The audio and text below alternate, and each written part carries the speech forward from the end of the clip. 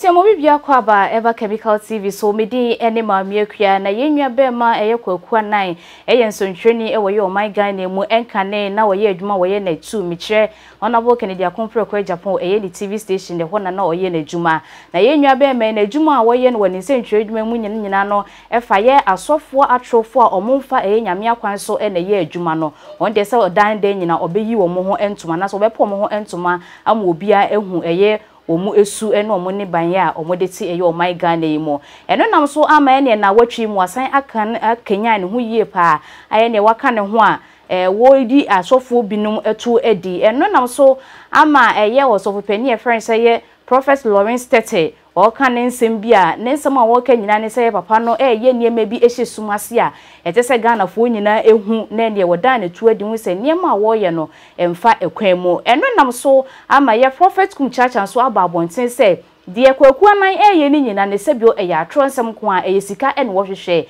eni ti no wo so de a wo se wo me we hu expose me we hu expose edi ti Kumchacha aba abonten se Kwaku Annan ye Prophet Tetteh enya de obeba abonten ne aba abonten china edi ti no se wo wo no ehu expose bi ana se ne hu ade boni bi a wo ye a se Ghana fo nyina hu a Prophet Kumchacha se Kwaku Annan wo hye wo eye nnefo makomako enso eye 7 days say fa eye Tetteh ne ho nsem efa bra bonten enye saade a wo Kwaku Annan sika wagege wa amanfo hu nyina da enne sebio ensem a echeche suma se Ghana fo nyina hu nyina no wode nyina ebeba abonten ebusia Prophet Kumchacha no nsem ni bi ene me the apology bia ma sofo binum enipa se ye yenteda a stupid rock a fool ordinary abonten Kwaku Annan has apologized Kwaku Annan has apologized na me apologize na ye den they will not tell me what to do and none of them like a fool Kumchacha will tell me what to do. I do things according to my own. Tetteh knows what I'm about to say. In 2015 na me start investigations on Tetteh and may I say tonight all of this 4 or 3 issues we now were captured on recording. Me say every communication of whether Obeba Beyano Beyano were all captured and it's still there. Tetteh, this is what you did. And we have the recordings there. Kwaku Annan Jimmy form. Kwaku Annan ya was sin. Eswa kika. Kwaku Annan ya wenya yadiye bebre. What the yadiye bebre ama ema. It obe bia Kwaku Annan na wadada. Obe bia Kwaku Annan ya rewoda. Wama we yadiye. Obe bia mese sofu Kumchacha mese. Obe bia Kwaku Annan na wadada. Memesi Kwaku Annan ya ma we yadiye. Owe yadiye. Eno wadi yadiye na soprai.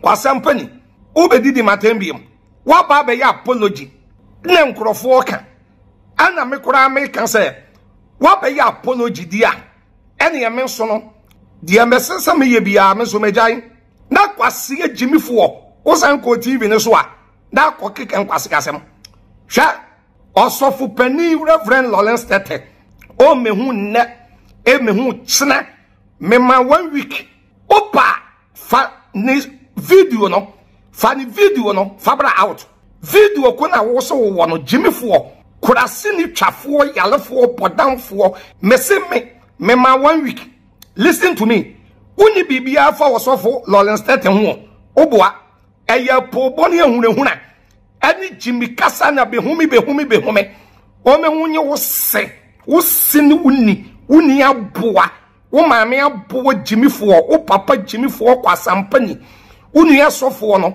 jimifo kwa sampani wono kwaya na expose aboa join me mama na woche listen to me mama na woche uni bibi fa sofo pani Tetteh ho a fabra out me dawo fabra out me dawo uni bibi fa osofo Tetteh ho a 1 week fabra out fabra na me fa wo de na mra na yenhwe na yenhwe de yeso fabra na me fa wo videos na mra jimifo Kwaku Annan listen to me kire wonyansa social media no wanya jimi na me papa waso left and right wo social media no so left and right dwudwo wani su saa wo oti kurom won na jimi ne ehunahuna na me ma 24 hours na bra o man na ma tena oboa eso adwuma na mapai no wadwuma na mapai no mapai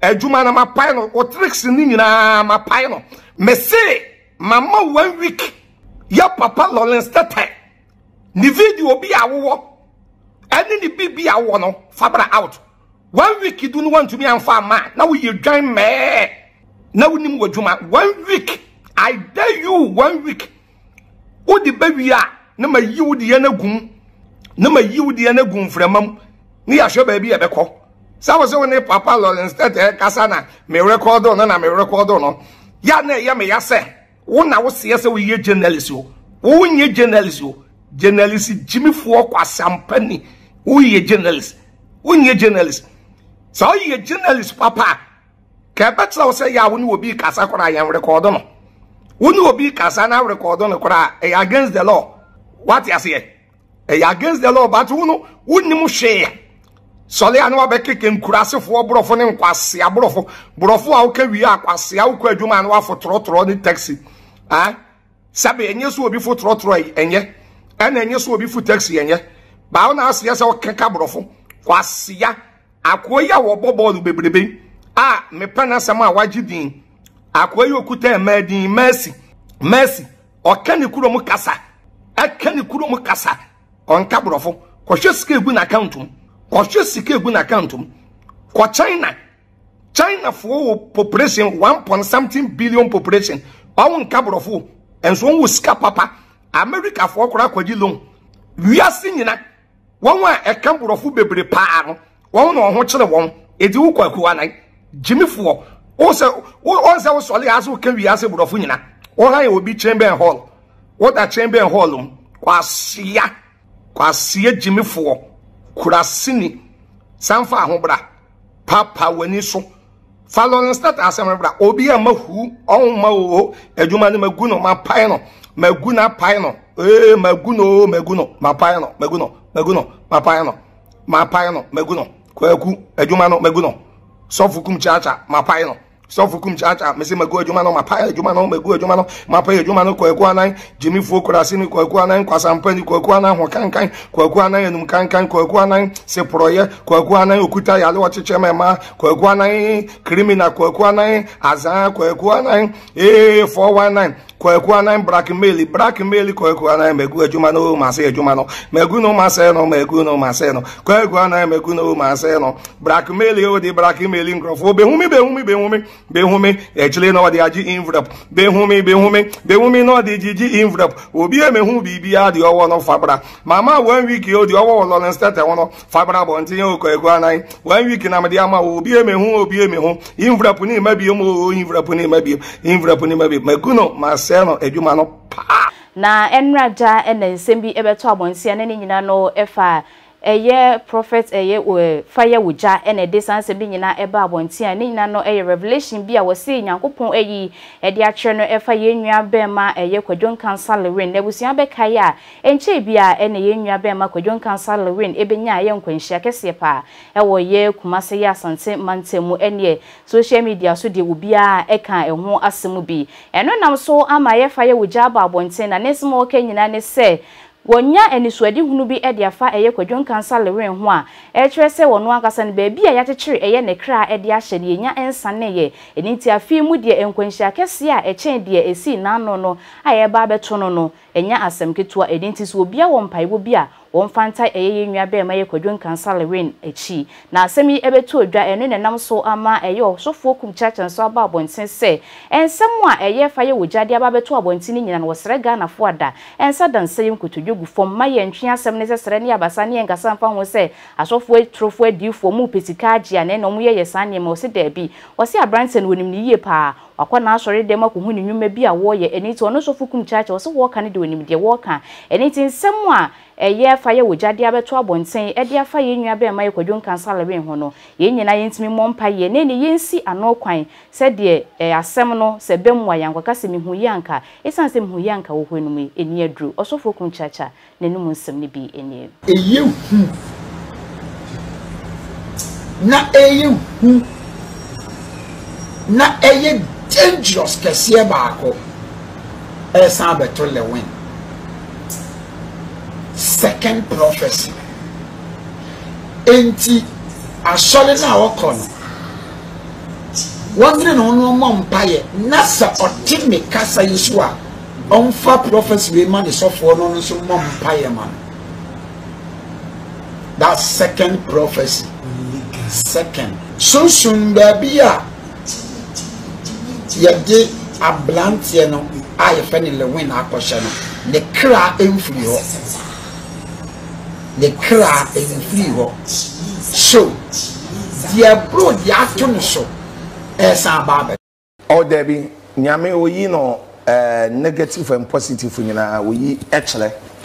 On say o kan Bible no Amos chapter 3 verse 7 Bible say urade nyankopon nye bibi agiso yi na gina ye di chele ne nkoa adifo enti wonyame eye bone a o mani difo ho eye papa o mani difo ho ena on say adom achede no obi a wone de eye fivefold ministry according to Ephesians 4:11 obi ye pastor evangelism na teacher na apostle na de na prophet prophesy so fire uja oyemini aketwa osan ye meba me preacher man on the church so many times oyobia oye so powerful man of God so oye so dynamic powerful man of God onyamensa I want to show you nyamede ye adwuma bebre pa na won say edu ba bi a ya ne nyame eyi niam bi kire wa na o ma hu bibia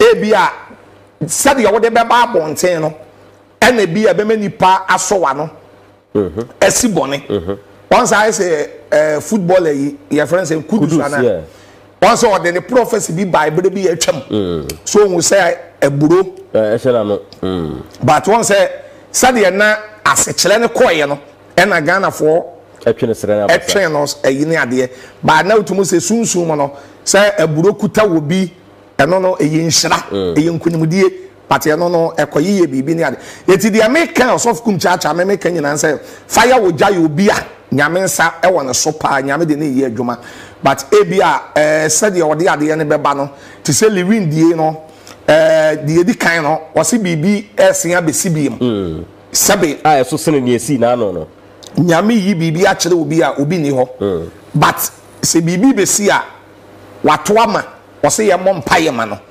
eti ye mompaye a ye ba mompaye nso se liwin wada Ghana fo akoma so ye mompaye se ade boni nkoto liwin de esi ye kora me sof Kumchacha ye me ya ena de ye ba ya sebe ne maame ni ba furi mo akoda no ye me ya o hwa akoda ne ho fe pa eti ye entena won ehwe se bibi bone ensan koto ye nua liwin timbo bompaye ye nyina ye mompaye enye isa ye me okura bobi se ye nyina ye do ye ho eti ye nyina ye mompaye se ade bone bi e bi a liwin ensan abehia no ewrade nyimfuri ho na nyame emprotect no na nyame enhwe no so me de ade ba akote se me tiwi ase a me ba wi ase no ya me mpa chinigye se nyame nipa bi ebe hu bibi na obekan kyerɛw na abɛyɛ menyini emam Thomas de ye ni bi ene mfiri nyame ena menyini da bi ewiase obi ogye akyinie bia wotai wu ntam ena ade ya no emam pa borɔfo we mu kan sɛn oh prevention is better than cure Kyei, yes. Na masa wona obechele me. Wakyerɛw ba wo ka se Kyei. No no wakyerɛw. Dabi onim pa beto no ade ka. Onim pa. Onim yesa, mesunim. Onim pa. Mesunim. Mentra amabrofo me nim tiase. Na wo mese no. Ende me no ya. I will never do. Ende de me we say. I will never. Yeah. What is not First for me. It me that's it. Once said prevention is better than cure. Cure, yeah. Me that's it. Emampa. Yen si kwan. Okay. One say, send your man okwa burochile wo pa. Ade na brofu be si kwan wo niam bi ho. I say Ghana wo kora. Yen si kwan wo ensuo, yen si kwan wo ja, yen si kwan wo bibi ho. But yen si kwan, ye betena wa. Etimi de osof Kumchacha me kan say, nyame nipa bi hu bibi fa wo ho a. Ebeba mu o. Emamu o, yamo mpaye. Ebeba mu o, emamu o. Yen si kwan. But that's it. Ameno. Ebra Yesu no tiase no.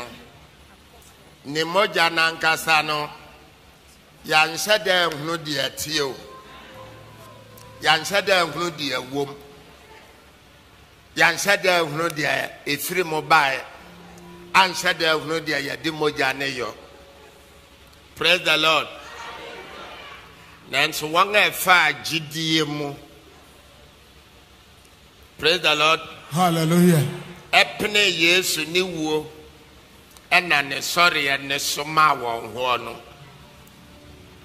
Won gidie mu na montuo bia wo Yesu Kristo edine mu bia no Yesu yi ne hu ade kire wo. Amen.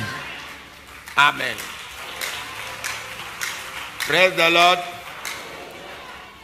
And until ba me Stephen Adom chebi amabai. Amen. Amen. The next 500 years. Montie me. Yesu mfoni na mwabetu wo wiase ne mu no. Yesu mfoni na mwabetu no amode aye calendar no. Amen. Amen. Wasoma me se memfa manim embeto so. Yes.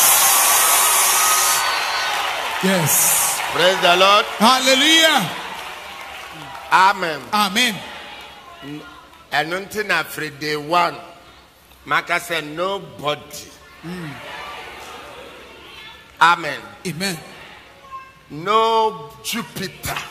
Yes. Praise the Lord. Hallelujah. Na bra Yesu ba na ansa no beshe ne nyuma ase no. Sa no kasai. Wong edi kanhia ne nyina okan de ebesi kire wo. Sir.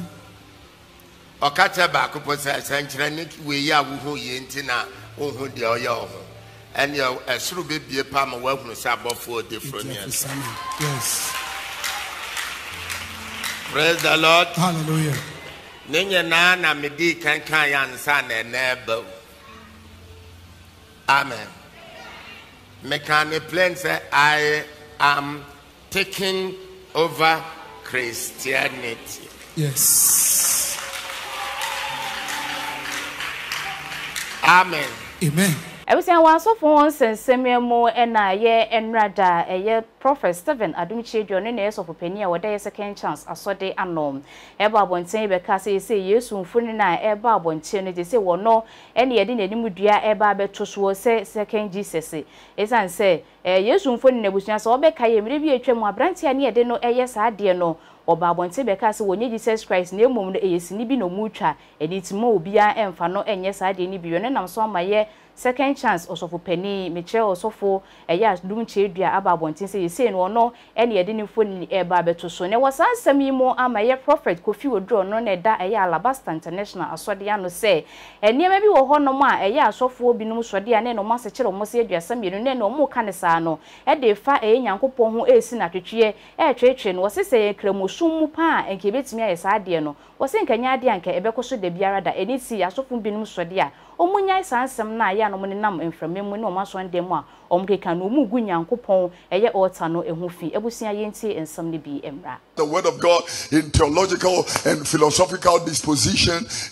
once saved, forever saved, God does not live in heaven, God does not exist, and all this nonsense going on, and we have no people defenders of the gospel of the word of God. Can you go about talking all those nonsense against our brothers the Muslims and go scot free? These guys will defend what they believe to death.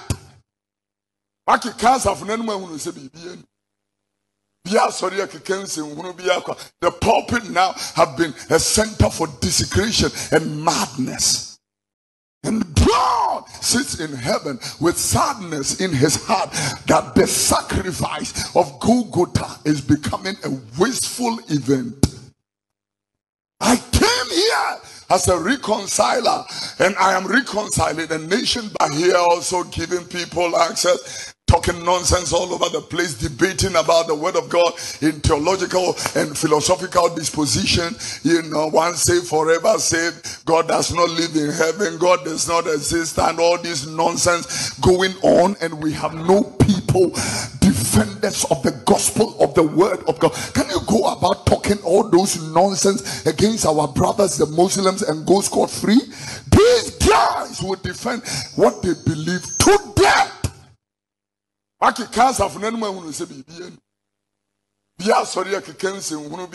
The pulpit now have been a center for desecration and madness. And God sits in heaven with sadness in his heart that the sacrifice of Golgotha is becoming a wasteful event. Ray and someone Expōsé ewo yo my guy name any afi so ya be fontin fidie ye kwesi bredum ka social media no so nya no efa ye asofo ho ensensem ebusia also betimi do adwempo no e dia ba efa eye ensem ya ye de abrewo eho aha ye Khemical TV midin ene ma mekua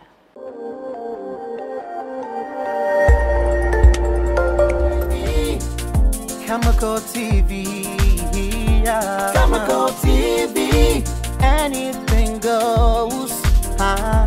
Khemical TV, for quality entertainment. Khemical TV, at the room. Khemical TV.